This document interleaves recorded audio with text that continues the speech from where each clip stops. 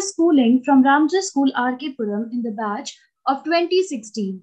He cleared national level scholarship exams such as KVPY and NTSC and went on to do an integrated BSMS from IISER Pune. Currently, he is working at a startup developing cutting edge AI solutions to medical imagining problems. He's a data scientist at Deep Tech Incorporated, a startup working on artificial intelligence software to identify diseases from X rays, CT scans, MRIs, etc. from June 2021 till date. He has previously worked at the Center for Excellence in Epigenetics, a biology research laboratory using Hydra vulgaris to study DNA, RNA, and their modifications from January 2019 to March 2020. Now I invite Mr. Jitesh to address the gathering. Thank you very much, Bhumika. I'll try sharing my screen. I made a small presentation just to aid my conversation. So I hope it's visible and it's changing for everybody. Yes, please, dear. Go on. Please go. Thank you. So I'm not an expert on what career options all the kids should take, what is best for whom. I think that's up to the kids themselves or their parents or like whatever comes out of their discussions. What I can talk about is my own experience, the way I approach things and how I went about it. So it's a short presentation on this, a case study of myself, right? So a little bit about my school life. In school life, I took part in various competitions, debates, like my very close friend Shivam, who will be speaking to you tomorrow, I think.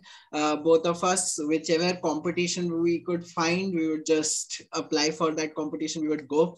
So school life was great fun, amazing. I also took part in editing Sanchita with all of the English teachers, Hindi teachers. We used to have this entire team. It was so fun.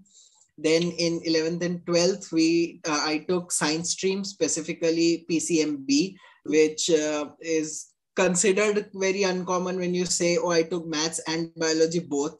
People often say why, or like, oh my God, how? But seeing the strength of the class that had taken maths and biology both, it did not seem like a very weird choice. So yeah, and I think both are very interesting subjects, and so I wanted to take both. And KVPY, I cleared in class 12th. I'll come to KVPY in a while at the end of the presentation. So yeah, so my main issue was that in 11th and 12th, I loved physics a lot and I loved biology a lot, and I could not choose between the two. And so I did not really want to go into engineering where I would leave biology behind. I did not want to go into medicine where I would leave physics behind. So I took admission in IISER Pune. Here are some photos of my college.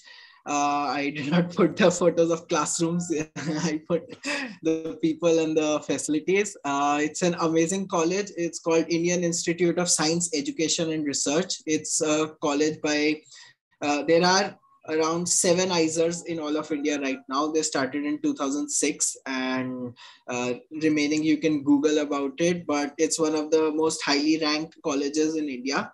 The degree that it offers is quite unknown to people, right? It's an integrated BS-MS. It's not a BSc plus MSc, it's a BS and MS, which is not very different. They both stand for Bachelor of Science and Master of Science, but there are still some differences the way the course is structured.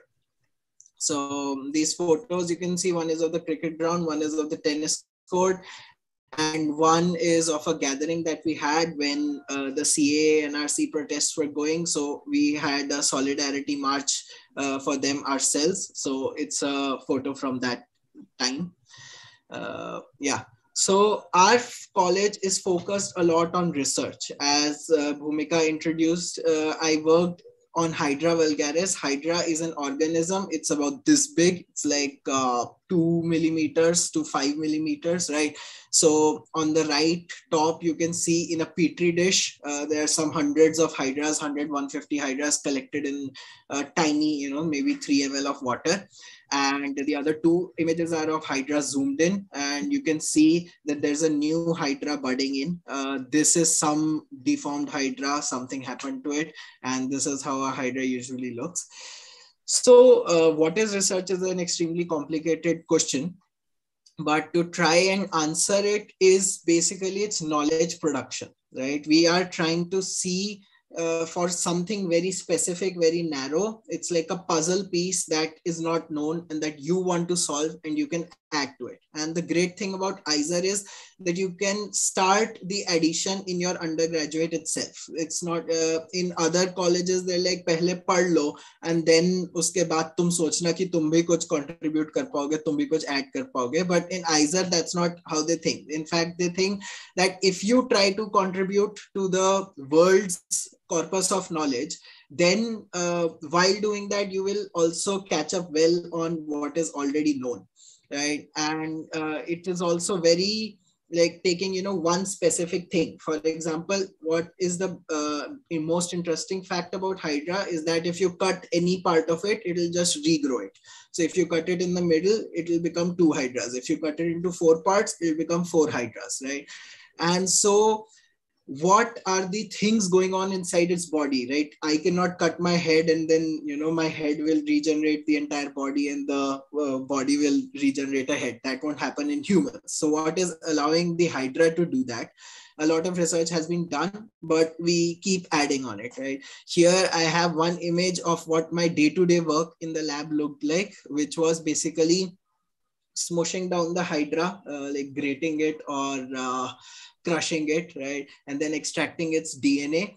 And this is what is called a gel electrophoresis. So I did some modifications to the DNA, trying to look for a particular strand of DNA, whether it is present there or not, right? And so this is called ladder, and according to the ladder, if we see the DNA at a particular length, we can say, oh, okay, like this was our expected location and the DNA is here, so our experiment confirms the presence, right? And what other things we can go in later.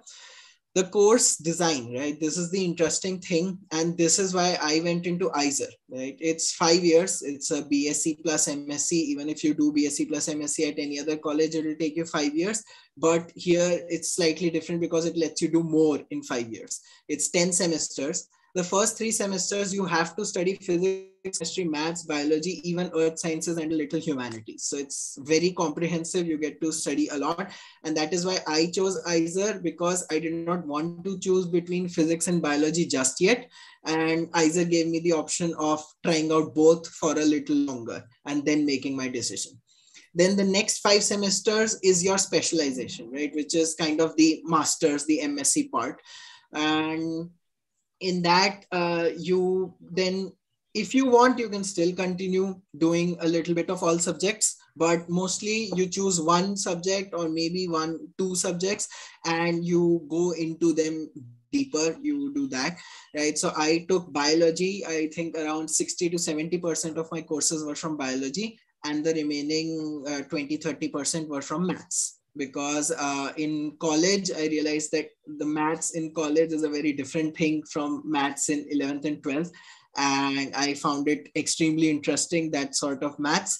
So I took that. And then I did not feel very inclined to the kind of biology I was doing, like, or I thought that I have got this experience, let me try something new. And so in the last 2 semesters, we have to do a 1-year project, which is called a master's thesis.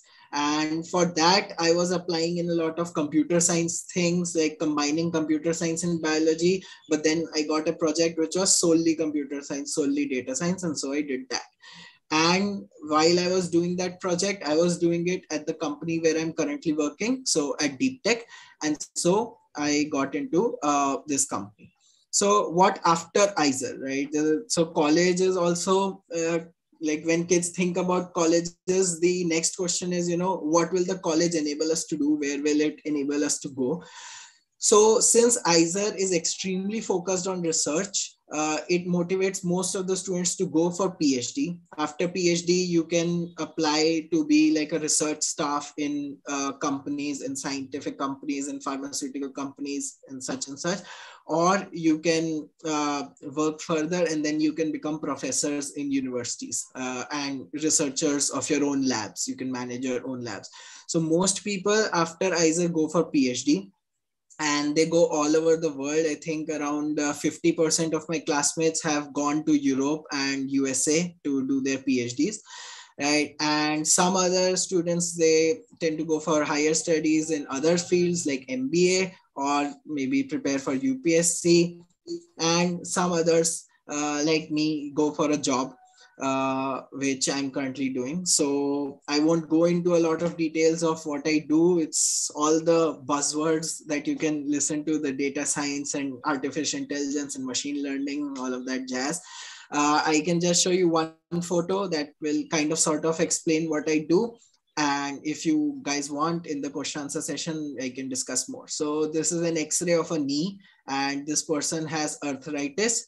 And so you can see that usually there needs to be a little space between the two bones, right? And that space has completely gone, right? So this person is very, very sick. Like the arthritis has proceeded to a very high stage. And so this reddish bluish thing is what our computer is looking at, the AI model is looking at.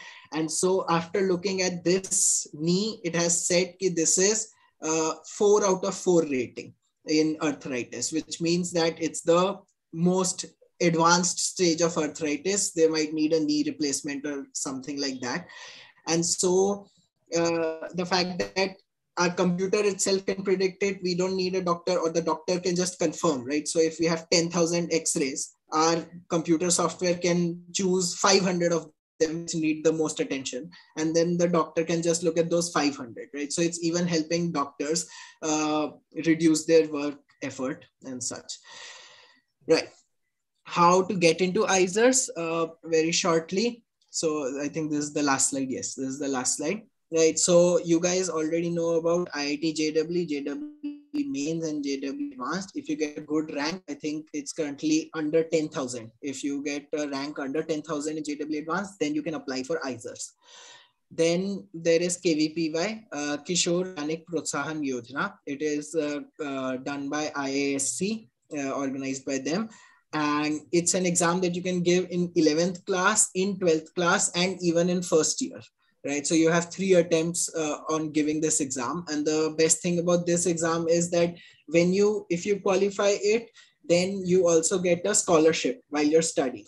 So my entire college fees was paid by the scholarship itself, because my scholarship is 5,000 per month for the first 3 years, then 7,000 per month, right? And my fees was like, now ISER's fees has risen, right? But at that time, the fees was like around 3,000-4,000 per month only. So my college fees was basically being paid by my scholarship. The other way of getting into ISER is the State and Central Board channel, which is SCB, State and Central Board. And if you get above a certain percentage in board exams in your CBSE, then you're eligible to appear for the ISER admission test, IAT, right? And again, you give that test and you qualify, and then you can get admission ISER. So I think around 50% of students are taken in by the ISER admission test, and the remaining 50% are taken by the JEE and KVPY ranks. So yeah, that is all I have. If anybody has any questions, they can ask me. Yes, I have some questions. I have collected some questions from the students. Now, Jitesh, children want to know what is the percentage or score that one should have in class 12th to get into these database courses. Is there some particular percentage that they should get if they want to pursue this course? So in ISER, yes, right? Like for giving JEE, I think there's 80% cutoff, right? You have to get 80% boards, then you can give JEE exam. And for ISERs, I think it is slightly higher. The number is always present on the ISER website. I can share it with the kids after the session, right? So I think it would be around 90, 91, 92% in CBSE. If you give that, then you're eligible for giving the ISER admission exam. And we also wanted to know if there are some coaching centers for this particular course, and are they really useful? Okay. So I think any JEE coaching works for ISER as well, right? Because two of the exams are the same, JEE and KVPY. If you give those exams, so the syllabus is often exactly the same. For the ISER admission test and even for KVPY, they can ask bio questions, right? But bio, if you are very well versed with the NCRT books, then bio is not much trouble in either the ISER exam or in KVPY. So yeah, but for physics, maths, and chemistry, the normal JEE coaching institutes, any of those will cover the same syllabus. What are the good institutions in Delhi where children can pursue this course? So of course, you did it from Pune. Yeah. So like the BSc course, right? It's DU, of course. Delhi University has BSc courses, right? But I guess if you take BSc from any college, any institute in Delhi, then you will have to kind of go out of your way to gather the same research experience that you get handed to you in ISER, right? So I cannot think of any institute right now in Delhi which has like research at its core the way ISER does. Maybe IIT offers some BSc courses. They would also be more research oriented, right? But yeah. Another question: how is data science different from software engineering or software jobs? How is this? What is the difference? I am not very equipped to answer this because I have not done any software engineering. So I don't know what happens in that. But basically, for example, the X-ray image that I showed you, right? So I am working on the algorithm that produces that image, that produces that prediction that it's a 4 out of 4 severe arthritis case. So I am making that algorithm. But when you sell that software, right, to a hospital or to a doctor, right? So what would they want? They would want a good looking window where they can upload a scan, they can see the results, they can maybe print the results in a Word file, right? So all of that wrapping in a good format, in a good software, that is the task of a software development engineer. That is something I can't do. But the algorithms behind them is what I am designing. So that is artificial intelligence development. All right. They also want to know what kind of sectors are data scientists working in. Oh, data science is being applied right now in every single thing, right? So you have this medical imaging, which I showed. My friend was working in insurance. So kind of like getting the claims and then automating those claims to like, filing the claims or which category they should be put in. That was one thing that he was doing, right? And artificial intelligence is very important. Like nowadays, if you in your phone you write flowers, right, it will select all of the flowers photos for you. All of that is artificial intelligence. When you talk to Google, you say play this song for me. That voice recognition is also artificial intelligence, right? When you go on a say dating app and you want to meet a person who's best suited to you, then how's that connection made, right? Which person is most compatible to you? All of that has artificial intelligence now built in. So I think anything that you can do, you can also apply artificial intelligence to it, and that is happening right now. They also wanted to know whether there are jobs in the government organizations. So I am not really sure if data science is being applied much in any government sector right now. But again, like I think by the next 5 years, 10 years, there will definitely be some things that will happen. because, like for example, cryptocurrency that we saw this year, till last year, cryptocurrency wasn't even anything on the government's mind. And by this time, it is so important that they had to bring in legislation in the budget, right? So that is going to be the force of AI over the next 4 or 5 years by the time these students complete their graduation, right? That it would be something that could not be ignored by the government. So there will be. Right. Okay. So they have a future in government jobs too in case they take up this course. Yes. Okay. Yeah. Now, there's another question. One child asked me that people get paid for selling their data. How do you interpret that? Yeah, so I think that's a very great question, and I think our lawyer friend would be able to throw some better light on it. But yeah, see, we don't really understand the implications of all the data that we are agreeing to give, right? And the kind of predictions that could be made on it, like it could be things that you don't know you want yet. For example, there was a case where a person was starting to get recommended pregnancy stuff, right?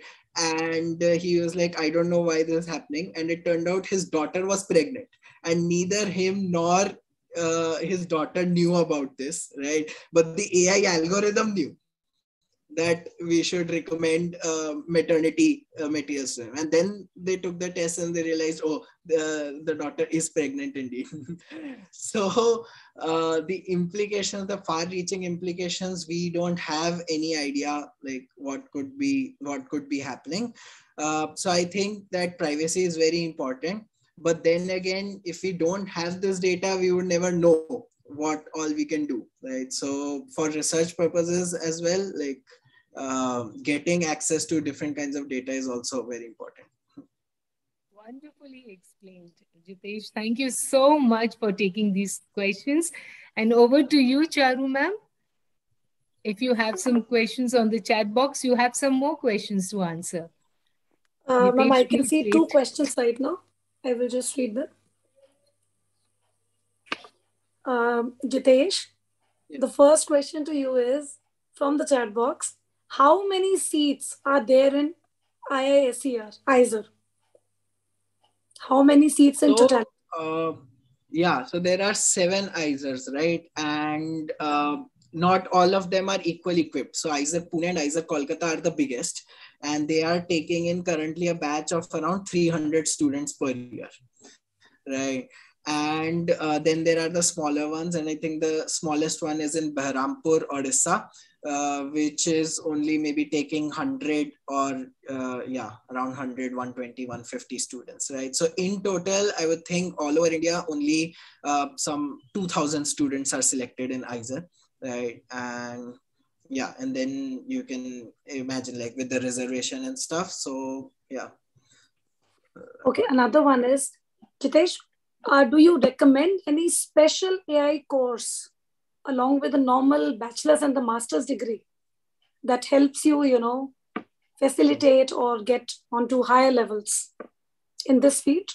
So definitely, like I don't know. For example, if you take an engineering, if you take a BTech in computer science, right? So I think a lot of these things might already be getting covered, right? I had to go, and so in my college there was not much courses on AI, right? All of that I did by myself. So of course I also took the help of Coursera and of like tutorials, but basically googling, right, like how do I do this, and then reading a blog that comes up, right? So there's a data science blog, Towards Data Science, that's a very famous blog, right? And they have articles, basically like any question that you can google will have an answer on Towards Data Science, right? So Towards Data Science, Coursera, that is where I did. But then again, you can, if you're interested in going for a BTech in computer science, you can look up the colleges, and if you just dig a little deeper, you will find the entire course syllabus spelled out, right? And so then you will know exactly what they're going to teach and what else you can do on your own.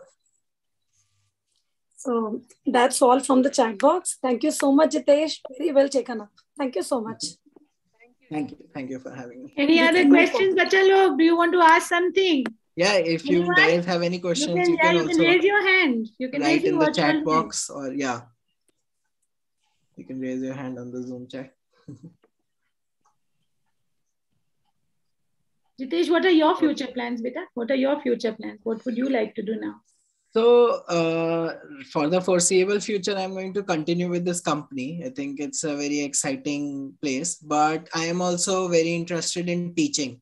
And one thing that I did not cover in my presentation was Disha, which was the social wing of Isaac Pune. And I was a big part of that. So with Disha, I used to go to villages around Pune and I used to interact with the school children there, right? And then I used to contrast the kind of knowledge I got at Ramjas versus, the kind of teaching that is happening there, and even relevance, right? Like for us, maybe learning algebra and all is important, right? But for them, they're not seeing the relevance of it, and it's not even relevant really, right? So these questions just are in my mind, and right now I'm just like exploring options, seeing NGOs and all that work in this field, and maybe I'll go talk to them in the future.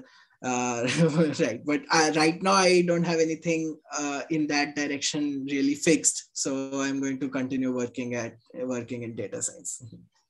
Wonderful. You answered the question so well, and you explained so well, and you took the pains of making a PPT for children to explain what you were in school and how the transition happened. Right, Suman ma'am? Anything? Yes, absolutely. And Jitesh said, I remember he belonged to my house, Venus house. Am I right, Jitesh? Yes. Very, very enterprising that point of time also. Or I still remember that any competition, any event, he used to be our hope always, always. And he would always give his 100%. Any venture, any work, any competition, Jitesh used to be our last hope, every hope rather. So it's his patience, his hard work, and the focus that he has reached such a stage in life. Congratulations, Jitesh. I'm very, very proud of you. Very proud of you. I haven't known you, but I'm indeed proud of you, how you presented, beta. I have a question. Now that you worked with Disha also, what do you foresee the future of education? What kind of a change do you see, transformation in school education or in curriculum in the years to come? Do you foresee something? Recently, the national education policy has come, right? And it seems very interesting, the kind of things they are proposing in that. And so it really makes me hopeful. But then again, I think the main issue is the money you put behind it, the number of teachers, right? Like, because I think the private sector can only do so much, right? The villages do need the government to take over for them, right? And there, as long as there's one teacher for 400 students, nothing is going to happen, no matter how great you make the curriculum and how well you design it, right? And I think that technology can only help to a certain extent. What a kid really needs is that interaction with a teacher, that conversation that helps them grow. And yeah, and so for more teachers, for more interactions, you just need more money and less administrative tasks. And unless the government is willing to put their money where their mouth is, put money into education, increase that, there's not going to be very much change. But I can be hopeful. I'm hopeful that they very well said. Wonderfully put. Wonderfully put. So you stay on, you don't go anywhere, and you can always contribute whenever the next one comes in, right? Okay, wonderful. So Smita ma'am? Yes, ma'am. Thank you, Jitesh and Siddhant. Thank you, Mr. Jitesh Seth, for giving us an insight into the technical world. May I now request Bhumika to introduce our second speaker. Ms. Arpita completed her BA LLB honors from National Law Institute University, Bhopal in 2021. Since then, she has been working with Cyril Amarchand Mangladas one of India's leading law firms. During her time at law school, she actively participated in mooting, publications, and various cell activities. She was the managing editor of Indian Arbitration Law Review, India's foremost journal dedicated to arbitration law. She was also a member of the Fifth Joint Academy on Trade Law, organized by the Indian Institute of Foreign Trade along with the World Trade University, University of Bern, Switzerland. Now I invite Ms. Arpita to address the gathering. Hi. So thank you, Bhumika, for the generous introduction. And before I say anything, I am extremely honored and privileged to be back and talking to you all. It's such a nice feeling to see all my teachers. So like you said, I passed out from Ramjas school in the year 2016, after which I did my BLLB honors from National Law Institute University, Bhopal. I graduated last year. And since then, I've been working with Cyril Amarchand Mangaldas as a corporate lawyer.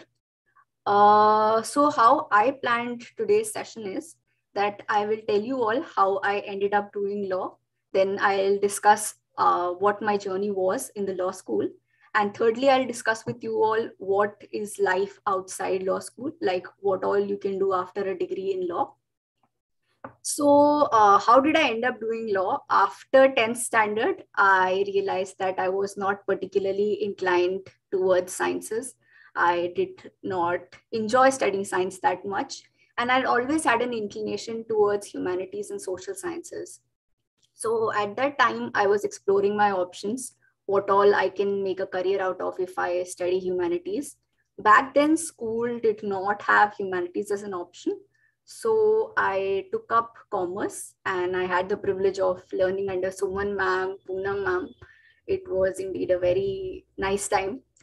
But just to give you a bit of context as to how I ended up doing law. So my father works in the Parliament Secretariat, and law and lawmaking procedures have always been, a part of our dinner time, our breakfast, our lunch conversations. So that is how I got inclined towards law. And at the same time, there was a distant relative of mine. She was also a graduate from one of the national law universities. And I saw her leading a very rewarding career, a very challenging yet rewarding career at the same time. So I thought, okay, this is something I want to pursue. Once I made up my mind that I have to pursue law, then I started looking at, what would be the good law schools in India where I could study from, how would I get admission into them. So after a bit of research, I realized that in India, the premier institutes to learn law are the national law universities. And to get into them, you have to clear the common law admission test, also known as CLAT examination. Now, the good thing about CLAT examination is that person from any stream can appear in that.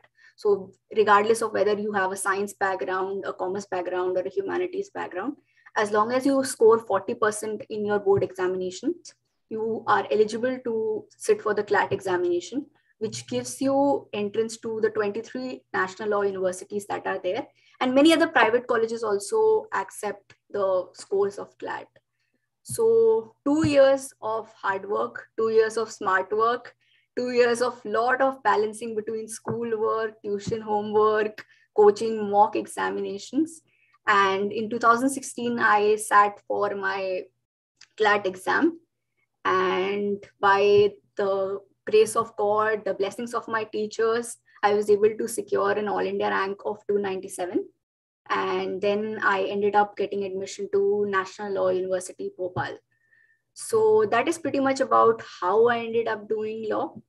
Next, I would like to give you a brief insight to what life is like in law school. If any of you are into watching Suits or any of those programs, so I thought I'll just share a little bit into what goes behind becoming a corporate lawyer. Life in law school, I would say that the learning curve is really steep. Because law school, not only the academics are challenging, and if you want a breakup of what subjects we study in law school, I would be more than happy to take them during the question and answer round. But to keep it short, I had a trimester system in my college for 4 years. So, and after that, in 5th year, I had a semester system. So in total, 10 semesters of academics. But one thing very interesting about law school is that they really push you to develop holistically. So there is a lot of emphasis on extracurricular activities you have to take during law school. And at my time in law school, I tried and put my hand into everything. So I did mooting, which is basically a simulation of the courtroom experience. We go there, we argue on problems, we submit our pleadings. That's about mooting. Then there is alternate dispute resolution, so you can do mediation, negotiation. I also spent my time writing some research articles and publications. So I was interested in the interface between law and technology, so something on cryptocurrency, something on blockchain. And research articles are, really a good way of developing your researching and drafting skills. And apart from that, there are cells with varying mandates. There are cells which, similar to what Jitesh said, we also had a cell where we used to go to the villages and, teach students from school and spread some awareness about the legal rights, awareness about legal education in general. Apart from that, we also had a legal aid clinic where where the law students used to hand out advice to the not so fortunate members of the society. Legal advice we used to give out. Apart from that, a very important part of law school experience is internships. And I believe internships are very essential to the learning that we have in law school, because you get an exposure to what is the practical side of your profession, what exactly would that entail. So during my time, I had a variety of experience in internships. I was able to intern with the National Human Rights Commission. I was able to intern with a body that advises government on trade and investment issues. So I was with the Center for Trade and Investment Law. I interned with some corporate firms. I interned under the Chief Justice of Patna High Court. So it was a very enriching experience in all. Lastly, I would like to speak a little bit about life after law school. And if you were to ask me, I would say that law as a degree gives you an opportunity to pursue careers as varied as, from public life to a corporate lawyer, from, a public prosecutor to an in-house counsel. So the options are a lot. With a law degree, you can become an in-house counsel, you can become a public prosecutor, you can join the corporate, you can start your own practice, you can sit for government examinations, you can become a judge. So a law degree offers you a lot of versatility when it comes to what you can do with it. That is pretty much from my side, and I would be very happy to take questions. Thank you, Arpita. I think you've answered most of the queries, but I shall still put forward. The children want to know the difference between CLAT and AILET. And how is the pattern different? Yeah. So in terms of pattern, I'm not very well versed with what has happened in the recent times. I can share my experience from what used to happen in my time. But the exams are such that in IELTS you're given lesser time, lesser questions, but more analytical questions. In CLAT, you are given more theoretical concepts, as in you are to apply your mind to legal propositions. So that is the difference between IELTS and CLAT. I'm not very sure of what the pattern has been in the recent times. I wrote the exam 5 years back, but IELTS gives you admission to National Law University, Delhi, and CLAT gives you admission to other 23 NLUs in India. Actually, I knew only about CLAT. I didn't know about IELTS. This is, thank you. So I'm also learning in the process in case I want to take up law. And children also want to know that, do you think there are some personal traits that a lawyer should possess, a person should possess to become a good lawyer? So I am divided when I answer this question. There's certainly, if you have an acumen for, few skills I have realized are important to be a lawyer. You have to have the interest in reading, because more than half of my day is spent going through pages and pages and pages. But yeah, if some people do have a flair for speaking, some people do have a flair for arguing.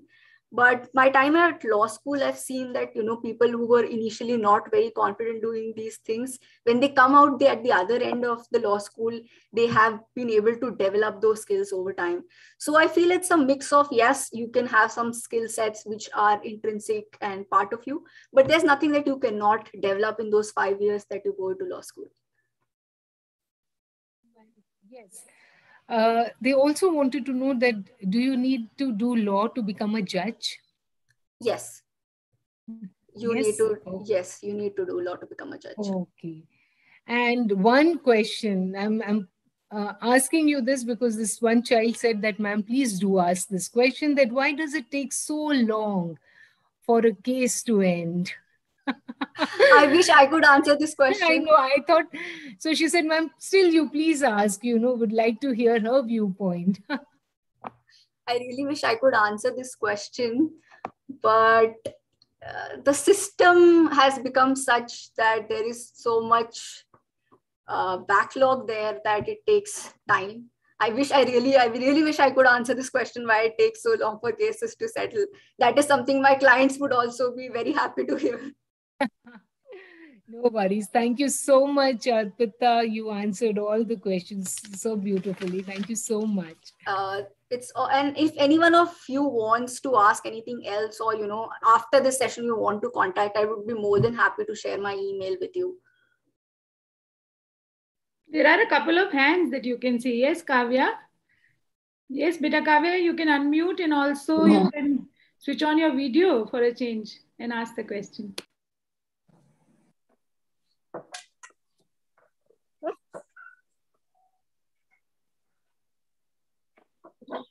Arpita looks so different from what I saw her in her school uniform. It took me a while to actually say, oh. Yes. Very distinctly, I remember. She used to be so, she would always look for the correct answer. She used to be very, very logical. She's a lawyer, ma'am. No wonder. No wonder she chose the most upright career. Arpita, if you do law in India, sorry, I just wanted to ask, if you do law in India, is it possible to go abroad and do international law? What is the does it allow you, or there's some kind of a bridge course that you have to do? Ma'am, most countries require you to clear their bar examination if you practice law in India, because even in India, after I completed my course, I have to sit for the bar council examination. So many people sit for the New York bar examination, some sit for the UK Scotland examination. If you are to practice there, you're supposed to clear their bar examination. Hello. Yeah, Kavya. Kavya, yeah. I'm Kavya, and first of all, I'd like to say that I'm very inspired by you, and I've been thinking about pursuing law since the last year, and I had two questions. First of all, was that what do companies take into consideration when they're actually selecting interns after the law school? And my second question was that what exactly do you have to do when you become a corporate lawyer? Like, how is it different from being a normal lawyer, like the government lawyer? I'm very, I'm happy to see some people interested in law because back in my time, I did not have many peers to, discuss the fact that I wanted to pursue law. So your first question was, sorry, I forgot your first question, but second question, I remember you saying that, sorry, I lost the track of the questions, but can you come again? Hello? Yes, actually, there was no permission to unmute myself. That's why I was struggling with it. I was asking that what do companies look for specifically when they are picking out interns after the law school? My first question was that. And my second question was, what exactly do you have to do in corporate law jobs, which is different from being in a government court? Okay. So what do companies look in an intern? Well, I tried to emphasize it during my conversation previously. But in law school, they look at you very holistically. So they'll see in how many extracurricular activities you have participated. Grades obviously play a very big role. So in getting shortlisted for internships, most of the NLUs have their own placement coordination committees. So most of the big law firms are coming and contacting with the PCC, and the PCC will forward your name. For that particular process, your grades would be the paramount thing that they look at. But apart from that, they will like to have a look at your CV, how broad it is, what all activities you have participated. So if you are generally planning to do law, I would suggest that, try your hand at as many activities as you can in your law school. As far as your second question is concerned regarding how does corporate law look differently from courtroom? So I personally am a disputes lawyer. So I do get to go to the courtroom, get the courtroom experience, argue. But most of the corporate lawyers are on the transactional side. So they are looking at things like mergers and acquisitions of companies, raising funds through the capital markets. Those are the sort of things that corporate lawyers are mostly doing. And normal lawyers are, generally attending courts, arguing before courtrooms, doing matters of those sort. I hope I am able to answer your question.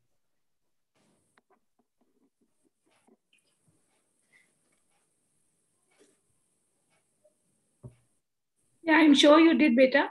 But yes, Kavya could not get unmuted, I think. Yes, Kavya? Yes, ma'am. Yes, ma'am. Actually, there's no permission, so the host has to unmute me every time, so that takes a bit of time.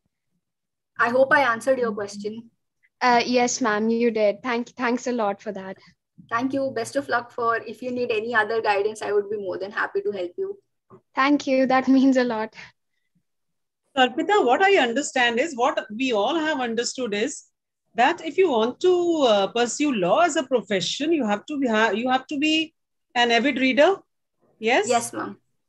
Read and imbibe. Reading is one of the most reading essentials. And then imbibing also. Yes. Good at communication. Yes, ma'am. Certainly. Logical reasoning, analytical thinking. Yes, right. Then legal space is the place to be. Legal sphere is the place to be. Yes, ma'am. Right. So it was really a pleasure listening to you. Now the pleasure is all mine to be able to. The pleasure is really mine to be able to speak before you all after such a long time. The pleasure is entirely mine. You have become so very confident. Yeah, they all look so wonderful, young adults. Arpita, what prompted you to take up corporate law? Why not criminal law? Why not some other law? Why corporate? Ma'am, so the experiences I had, I was particularly interested in arbitration, and I spent some time in my law school doing arbitration, moots and gathering experience of that sort. So that prompted me to try corporate law, and I'm still open to trying other things. It's just that, if I may say so, after law school, corporate law is giving me a very handsome salary at this point of time. So for some time, I want to stick here. Later on, I might try something else. So frank, wonderful.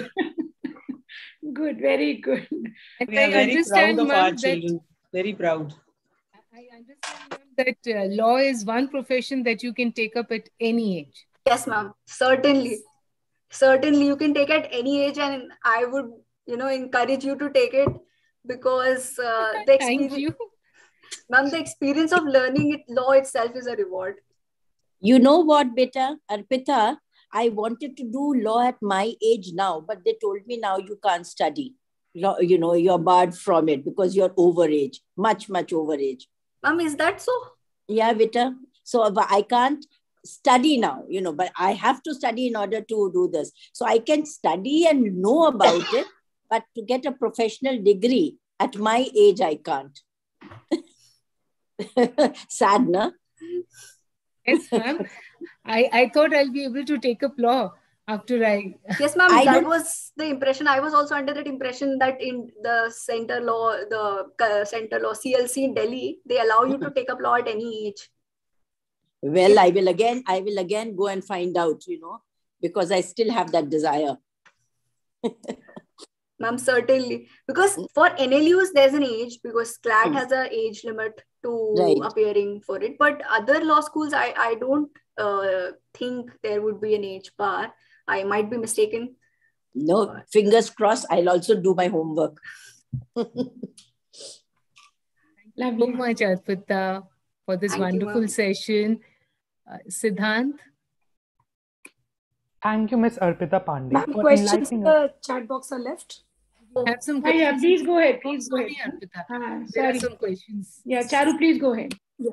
There is a question. Is it necessary, Arpita, to go for joining in a coaching center to be able to crack the admission exams, or with just the personal efforts and a good command on the syllabus would do? Ma'am, since the paper is of a very generalized pattern, I would say that you can prepare on your own, but subjects like general knowledge and legal reasoning, they would require some help. So I personally took a coaching for 2 years, and going to coaching, I feel gives you an environment. You see everyone around you studying those things. You get people to discuss those things. So I personally feel that it's not absolutely necessary to go for a coaching, but it would help with subjects like legal reasoning and general knowledge, where the subject matter is vast and you need to know what all you have to prepare for the examination. One more question from the students. The Bar Council does not recognize online LLB in general. Do you recommend any online courses after LLB that make your knowledge better? Especially from the Indian government, I mean, the free online courses. Ma'am, courses, what sort of courses? Online courses. Any law courses other than LLB? I personally haven't had the chance to look at what's being taught on those courses, so I am not in a position to answer. No. I have one question. Arpita, do we need any basic legal training as a non-lawyer? Yes, ma'am. Some things I feel every citizen should know. So I feel certain things, like for example, POSH training is something that all organizations should take into account when they go about their daily activities. So I feel POSH is one area where I have seen organizations taking up trainings. What else should I say? I mean, the more aware you are, the less professional engagement there is for me. Less chances of you engaging me. But I would say that, yeah, things like POSH and all, I feel something are things that even non-lawyers should know. Beautifully answered, dear. Thank you so much, Vijay. Thank you. Thank you, ma'am. The question, Charu ma'am? No, done. Thank you. Thank you, Ms. Arpita Pandey, for enlightening us with this amazing career option. Now I request Katyayani to introduce our third speaker. Mr. Mishal Shetty. Mr. Mishal is a brand and UI UX designer with 6 years of experience. He has worked on a plethora of projects for clients such as Government of Madhya Pradesh, Chhattisgarh Tourism, Microsoft India, IIT Delhi, and many others. From creating logos for events and companies to crafting new age digital experiences, he is primarily a storyteller who is focused on creating engaging and relatable narratives for brands through the visual medium. He graduated from the science stream in school and went on to do his Bachelor's of Creative Arts from the Srishti Manipal Institute of Art, Design and Technology, Bangalore. He continues his journey of learning by keeping up with the newer technologies and trends. For him, design work is a playground he gets to explore every day, a space to research, experiment, and build in. Now, I would like to request Mr. Mishal to share his experience and understanding of a career in design. Thank you so much for that introduction. I'll just share my screen. I have a short presentation.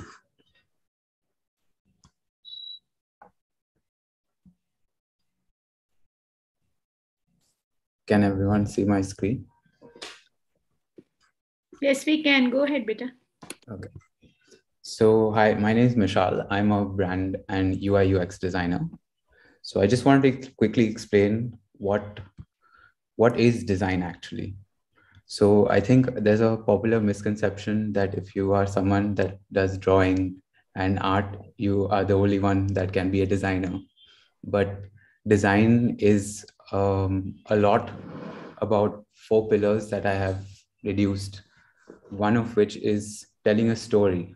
So how does, as a designer, how do I tell a story of a brand? For example, one of the best examples I can think of is Nike and their logo of a tick mark, which is which basically tells you the story of how it's a sports brand, so it's always moving and it's dynamic. The second pillar being solving a problem.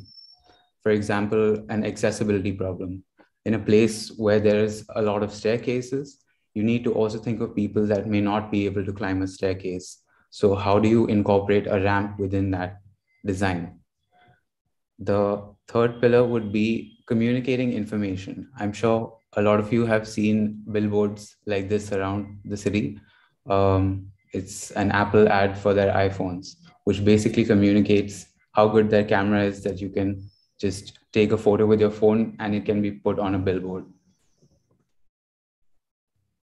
The fourth pillar would be experimenting with the unknown. So for example, creating an guerrilla marketing advertisement using a simple bench for a chocolate company.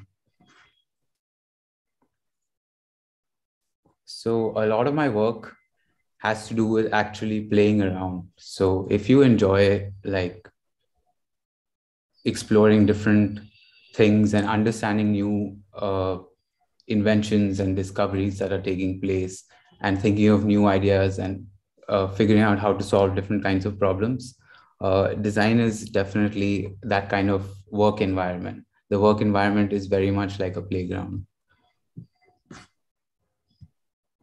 So there's different types of design. There's product design, graphic design, motion graphics design, UI UX design, and industrial design. So product design is to do with building digital or physical products and designing how it will look and how it will function.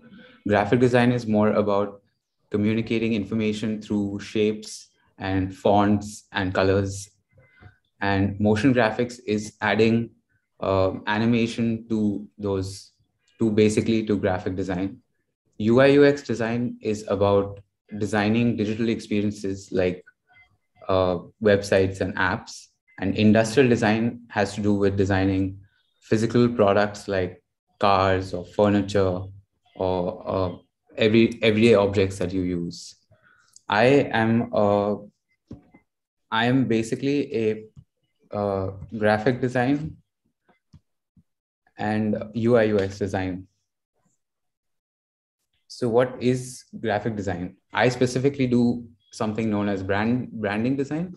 Branding design, to use a good example, would be McDonald's. McDonald's has a very recognizable visual identity. The colors, they use very bright colors. They have a very recognizable logo with this golden arches, as they are known. You can recognize it from like a far away.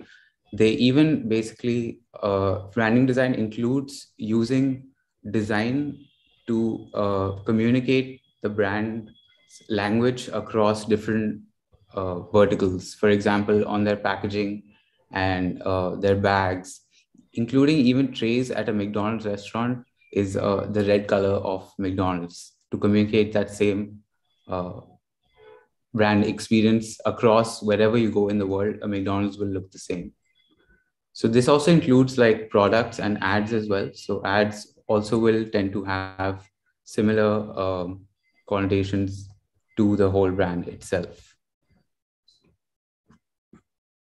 So in summary, branding design is about creating a unique identity for any kind of company or product and solving problems for them through these colors and fonts and logos that you design for them. So UI UX design is basically I'm sure everyone has used a Google search. So UI stands for user interface and UX stands for user experience. These fields are basically about understanding how someone needs to use an app and what kind of problem you are solving for them. For example, a Google search is built for you to get information. So the fact that you have the name of Google right up in front so you know where you are, and then you have a search box simply placed right under it, and that's about it on your entire screen. So you don't get distracted from other things. This is part of UI UX design. Another good example for this, as we are currently using, is Zoom. Zoom is a very well designed software, which has been, so as you can, if you can see on your screen, there'll be all the buttons at the bottom, which have different functionalities and how they're designed. For example, a microphone using a microphone's graphic, so you never get confused as to what the purpose of that button is, or how a gallery view must exist so that you can see all the participants. So just thinking of these things and solving problems like that is part of UI UX design. So it works for websites and mobile apps and all electronic appliances and machines that we use, which have like a interface where we get to interact with those, is part of UI UX design. So in summary, user interface and user experience design is about creating a user-friendly digital experience. It should, the main aim always of UI UX is to make something that anyone can pick up and start using. Okay, so is design for you? Design for you would be, if I would say, if you are a curious person, if you are a creative person, if you enjoy solving problems and puzzles, if you enjoy finding out new information about things, if you think differently to other people around you, I think it's definitely something you should look at design then. As well as if you enjoy explaining things to other people, once you have learned that. So now I'll go through the stages of how one can become a designer. So this is split into 3 parts. One is your school, your college experience, and then careers thereafter. So to begin with, in school, preferably, but it is not necessary that it would help to take humanities or science in your 11th and 12th for the children who are in 9th and 10th. For those of you who have already like chosen your streams, it may help to have these because they also expand your mind and verticals within other spheres of learning. For example, exploring geography and history, or physics and chemistry, and understanding how different analytical tools work within those spaces and how you gather information and what kind of information can be always used to inform a design career. So next we come to college. So in college, there are a lot of design colleges now in the country.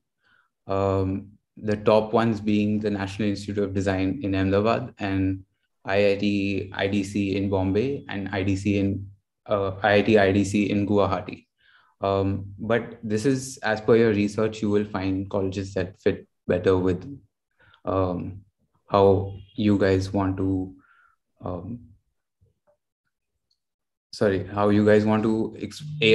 what kind of designs you want to explore, because all these places are well known for different sorts of design. So depending on what kind of design you would like to do, you can explore like different colleges. Okay, so getting into college is split into 2 parts. One is your entrance test. So all colleges have a design aptitude test, which tests different types of skills, which is a sort of holistic way for them to understand whether it's also a good way for you to understand and for them to understand how you can get into this field further.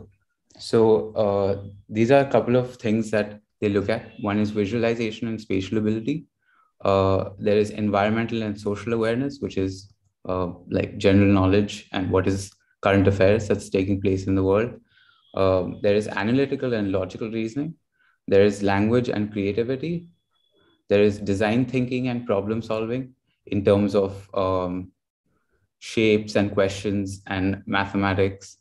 There is observational and design sensitivity, which is just based on your powers of observation of what is happening in the world, or when a certain design changes, or popular movies from the past. It's similarly related to general knowledge. Then they test your drawing skills and your creativity by giving you a made up situation where you creatively express through drawing or coloring an idea or a space or an object. And lastly is your communication skills based on having reader comprehension. And I'm sure all of you are like used to doing like reading long comprehension passages and answering long answers for them. That's definitely a part of this, but it's leaning towards being creative within that. The second part of getting into college is your interview and assignment. So the interview is a very important part of getting into college. Once you have cleared the aptitude test, they check for your personality and confidence, communication skills, and reactions in different situations. They can ask you any number of things related to literally anything that is in your life or you have experienced, or you may have not experienced and want to experience. And then comes the second most important part in that is your portfolio. So now your portfolio is basically a collection of artworks that are created by you. This can range from photographs that you are taking, or drawings you are making, or paintings, or sculptures, or any number of creative expressions. It can be creative writing as well. For example, if you write poetry or you write short stories, there's any number of things that can be considered an art piece which can come into your portfolio. Then is the creative assignment. So basically a lot of colleges give you a singular question for which you have to come up with a response which has to be creative. They may say you can only use a matchstick and a fork and a candle, and you have to create a sculpture with that. Or it's literally, they can come up with literally anything, and you have to be able to respond to it with a creative solution. So this is a college, getting into college as is. So the other thing I wanted to just briefly touch upon is that the college experience is usually a 4-year course within which the first year is known as a foundation year, which is probably going to be the best year of your entire life, because you get to explore so many different things across so many different fields. Because at a design school, you are not restricted by the field you choose, because the subjects you may be interested in. So even if you are interested in, say, just to take an example from our previous speakers, of law or data science, you can actually use those fields and your knowledge within those fields, or your curiosities within those fields, to come up with a new kind of design for a problem that a lawyer may have or a data scientist may have. So that's your foundation year. Thereafter, you start specializing based on what your interests are, whether it's product or UI, UX, or branding, as I mentioned earlier. Then comes your career. So where can you possibly work as a designer once you have graduated from a design school? So there are a lot of different places a designer can work. One is a design studio, which is dedicated only to solving design problems for a variety of clients, whether it's a large company or a small product company or an NGO or anything of that sort. You can also work internally at a design team in a corporate setting. So, for example, I did an internship with Microsoft India, and Microsoft makes software products, but they also have their own internal design team. So they are always looking for designers to solve UI, UX, and app-based problems and web-based problems.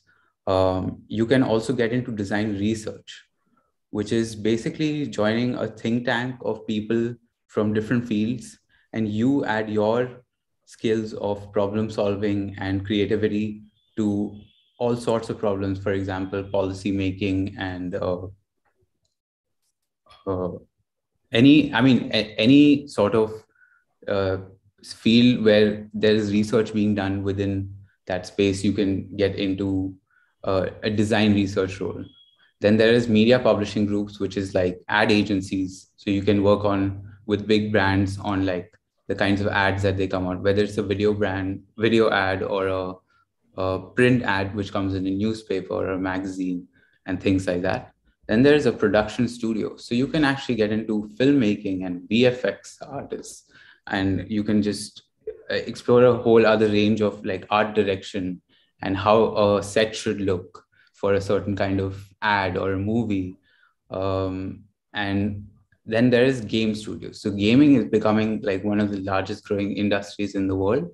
And you as a designer can join the gaming industry to work on like the newest games that are coming out. Like the largest companies in the world all actually have now satellite offices in India. So you can like join studios within India itself, and then you can see the trajectory of career going from working at a satellite office in India to probably even going abroad and working on projects, big budget like Hollywood or Bollywood projects that are there. I just also wanted to quickly mention some famous and notable designers from our country who have made some amazing work. Binoy Kumar Sarkar is the man who has designed the Delhi Transport Corporation's logo. I'm sure you have seen this everywhere. It is such a simple logo, but it conveys exactly what the Delhi Transport Corporation does. And the Indian Airlines logo. Another person I'd like to mention is Sujata Keshavan. She is responsible for the branding experience of all the rebrands for the airports as they are being rebuilt, the newer airports. Anywhere you see any kind of branding related to the airports, and Vistara was one of the brands she's worked on for Tata's. Another person is Sudarshan Dheer. He is extremely famous Indian designer who worked on the HP and Titan Corporation logos. So yes, that's about it. And thank you everyone for listening to me patiently, and really I can take any questions. What an effort you made, Beta Mishal. Lovely. Yeah. Absolutely lovely. So nice. I just have one question. Sure. I don't know, I'm breaking the queue, but then I can't resist. You know, the packaging that is coming in products these days, you sometimes don't want to do away with it, whether it is an Apple thing, or it is just a simple pen box, whatever it is, or even the mithai ka dabbas for that matter. Sometimes they're so well done in terms of material, the packaging, everything. Could you just throw a little light on that, and how are they actually going into reusing and the kind of the recycle, reuse, and all of that of the packaging part? Definitely. So packaging design has, over the last like 20 years, it has rapidly changed because I think a lot of companies are starting to realize people pick the products based on the packaging and not just based on a name that has been carried on by reference. So a lot of people, now the focus has shifted to what kind of packaging is being made. So people are also putting design resources towards making better packaging and having a better unboxing experience. So I don't know, like a lot of, just for an example, like if anyone opens a phone box when they get a new phone, the way the phone is always like right on top. So that's literally the first thing you get to see. Like just designing this thing as an experience where a designer will sit and think of how someone might like look at that phone when they open it because of things like that. So I think packaging design comes under branding design and graphic design. So it's definitely a interesting space. But are they looking at those 3 Rs? Are they actually using those 3 Rs now? So a lot of companies have now, because of a lot of like uh, laws in place for them to have to follow those things, they do follow the 3 Rs. But there are also a lot of brands that do not do that. But hopefully in the future, I think everyone would probably shift to sustainable packaging. Thank you so much. Yes, Smita ma'am, further questions? Yes, ma'am, I have a few questions. Mishal, Yeah. the first question, which I think most of the students wanted to know, is that, is this career a lucrative one? Okay, yeah, I think that's a very valid question. And yes, it is absolutely a very, very lucrative career. And you can have some uh, tremendous growth in your career through this, whether it's financially or being intellectually stimulated and constantly being on a journey of learning, actually. So definitely across different verticals, it is a lucrative field. Yes. And they want to know that, is art different from design? Because these Uh, two fields are very confusing. yes, Art and design. that is a very popular misconception. Art is usually just uh, a medium of expression that is restricted to being a medium of expression, whereas design usually tends to solve some kind of problem, whether, as I had mentioned, it's either telling a story or communicating a message or something of it. It solves a problem, basically. Yes. Another question is that, are game developers and graphic designers the same? Uh, okay, so game developers usually work with game designers. So game designer would probably make a character or sketches of a world in which a game is existing, and then a game developer would basically take that visual and put it into code so that other people can play games using buttons or interactions that are there. And of course, children want to know, what exactly is the job of a graphic designer? What does he actually do, he or she? Okay, so I can just in brief explain sort of like a day in my life.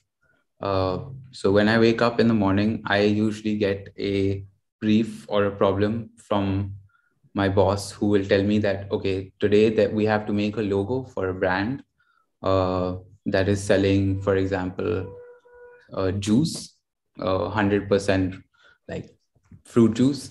And I have to basically come up with a logo which conveys something like that. And so I will sit for probably like half a day and spend that time thinking and drawing and sketching out and doing research on other brands that exist and things like that. And thereafter doing making proper logo designs for something like that, for example. And then I show it, present it to other people. So I communicate the message that I'm trying to say with that logo. And I mean, just exploring different parts of design, like the colors or the fonts that you use, because different things mean different things to different people. So the red that you see may be a very different red than I see. So definitely these are you touch upon a lot of different things, as I said, when you're a designer. So every day is a different day, and every day is a new day, literally, because you're just solving new things all the time. A new challenge. Sorry? A new challenge every day. Yes. Yeah. Yes. Okay. Now, students also wanted to know that, how can they plan a career in graphic designing? That, of course, you just explained. They also wanted to know whether there were some drawbacks in this career? If there's something that... Okay, so to be honest, drawbacks I think are part of life for everything. Whether you are, I'm sure my other, uh, the other guests can also speak on this, but like I wouldn't say the field as such has so much of a drawback. Actually, it would be kind of the opposite. As I said, like we get to explore the world and other fields through the field of design because we're constantly just figuring out new things. So I would not really say there's so many drawbacks within this field. Of course, one question which I think I should have asked all the three speakers. The students wanted to know that how do they convince their parents to allow them to pursue the unconventional career options? Here lies the challenge. I think. So, Mishal, if you could, and maybe Arpita and Jitesh can also tell us. Honestly, that's. I think that everyone has that struggle. But the first and I think the most important question is probably asking yourself and convincing yourself that you understand and know what you're getting into. So to do your own research, I think this is like the first thing. When you want to do something, you have to do the research for it. Although if you don't know what it is, you may regret it later on. And if you have done your own research, I think it becomes very easy to convince anyone that you have the right side of things, I guess. I mean, as a lawyer, I guess that's pretty much what it is, right? So, yeah, I think it needs a lot of courage to step aside from the mainstream and taking up design as a career, isn't it? Arpita also wants to say something, ma'am, and so does Jitesh. Yeah, go ahead. Come on. Ma'am, I agree with Mishal to an extent that first you have to convince yourself because I remember my time, my parents were not very happy with me not taking science and going for commerce at that time. But if they see conviction in you, if they see the fact that you are inclined towards doing that, you have certainty towards what you are doing, then it's easier to convince them to go for that path. So I agree with Mishal on that extent. Many questions in the chat box also, ma'am, for Mishal. Wait. First, let Jitesh say to this one. Yes, Jitesh, what would you like to say? Jitesh has a question for you, Mishal, you know. He has a question for you. I asked something in the chat box. But so I don't know. My career is not as unconventional as it gets. It's probably the most conventional one of all these, right? Like do an engineering and then get into data science. That is what is currently the path, I would say. What is unconventional is doing a BSMS instead of a BTech. And that is definitely an interesting path. What I think it allows you to do is you can go to, say, a foreign country. You can be at the cutting edge of science, right? And like science knowledge for its own sake, rather than knowledge to to maybe sell something, or knowledge to produce something. Just knowledge, like just figuring out why the stars in the universe are a certain way, or why does the hydra how does the hydra regenerate its head, right? So that is an interesting experience in itself, and it allows you to like going for a BSMS, going in a research field, really can let you like explore the world also, go outside, see the research work, right? It can put you in at par with others. And if you go the exact path that they suggest, which is, after research, you start your own lab, become a professor, then currently in India, professor's life is very chill.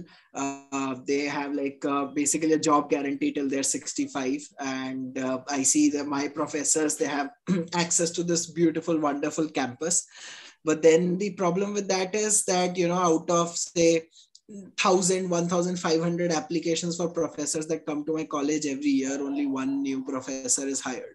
So the competition for becoming a professor is like really, really harsh.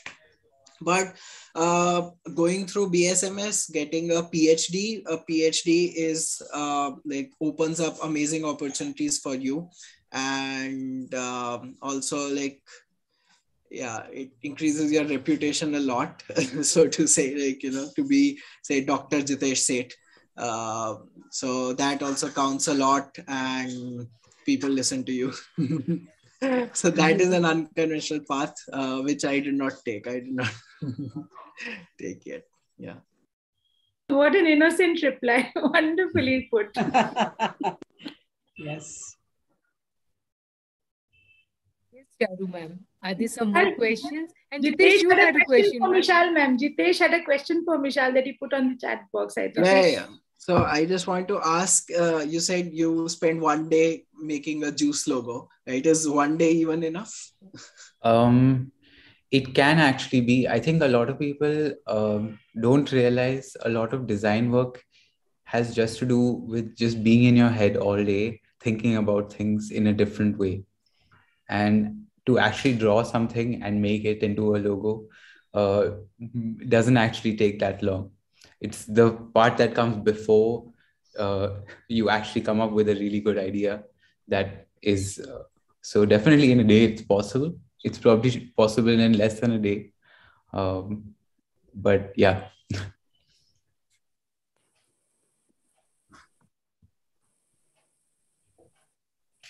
Carry on with the questions, ma'am. The questions. Charu ma'am? Yeah. For you, Mishal, another Yeah. set of questions. What are the ways to get through creativity blocks? And do they affect the day-to-day work as a designer? Okay. So definitely, I think everyone goes through creative blocks. I mean, I can't, this is a very subjective question because everyone has different ways of getting through a creative block.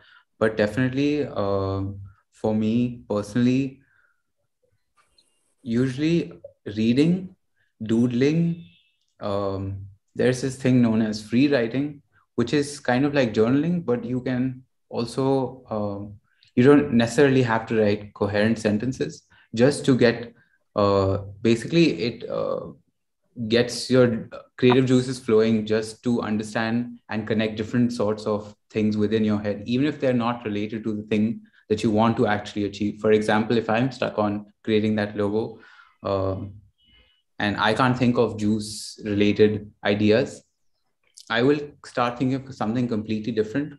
And usually, because I have a task at hand, eventually I will come around. My mind will automatically come back to that. So I think just basically getting yourself into a zone of doing something and like taking action, even if it's like going for a run and coming back and noting something down. An idea can strike anywhere, right? So, yeah. There is another question.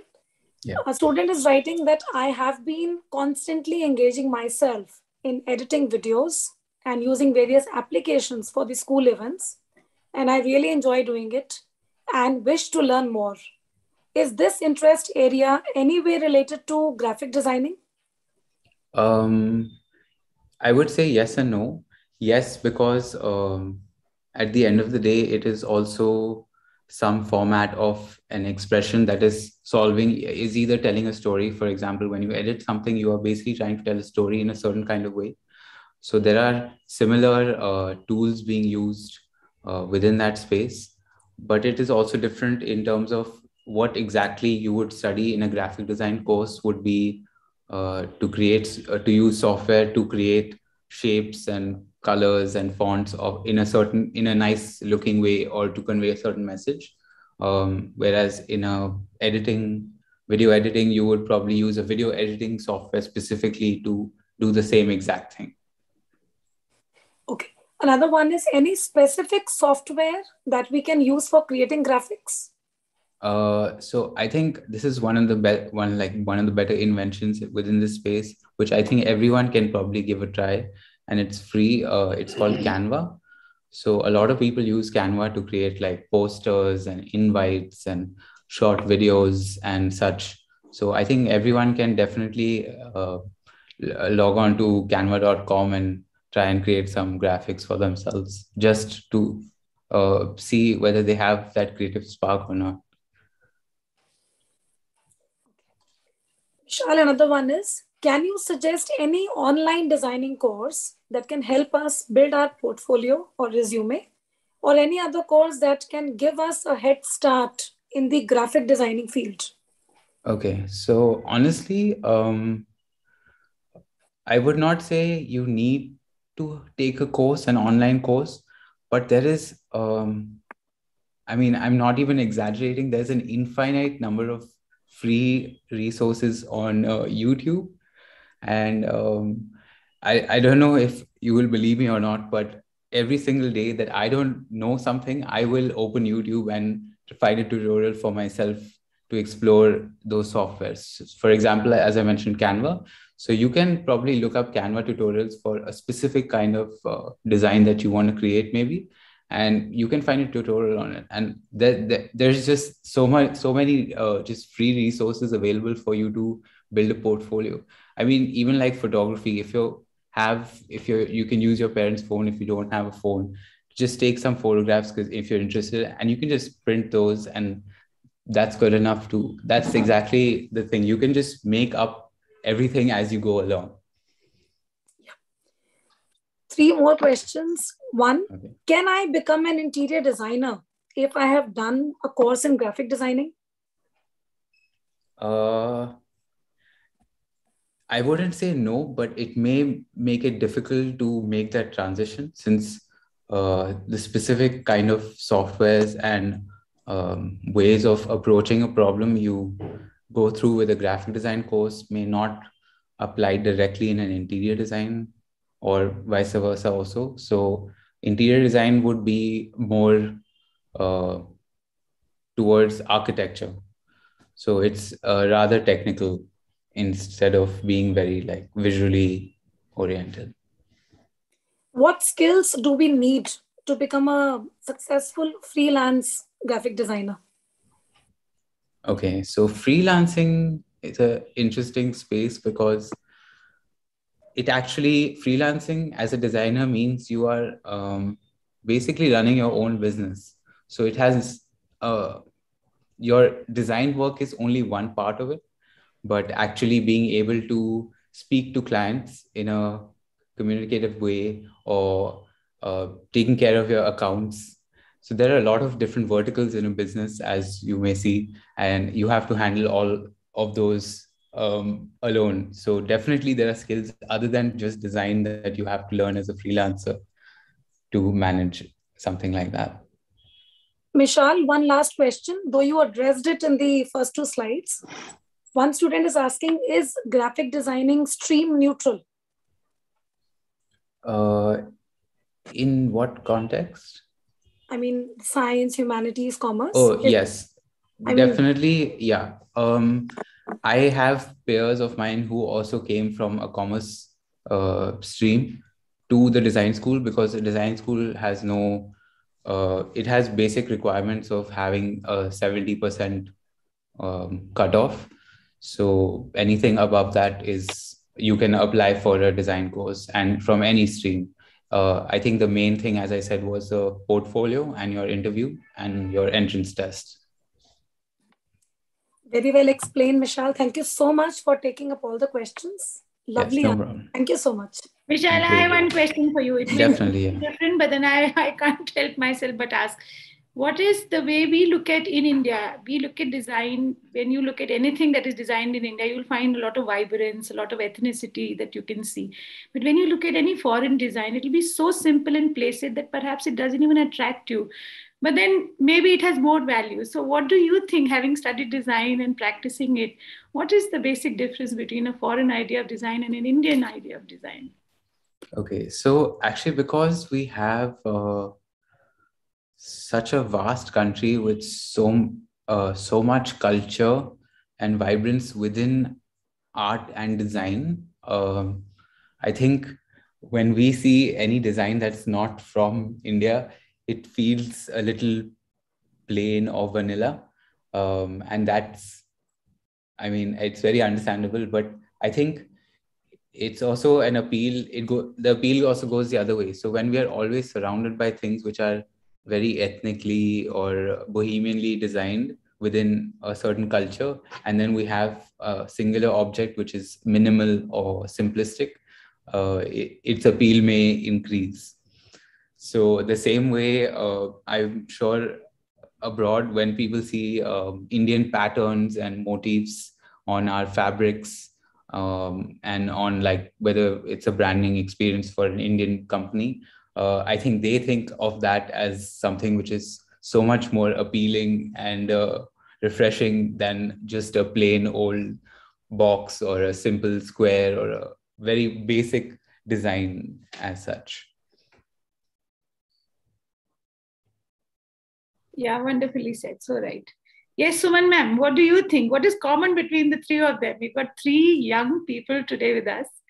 So what is the commonality? We are coming to the final, the ending of the entire program.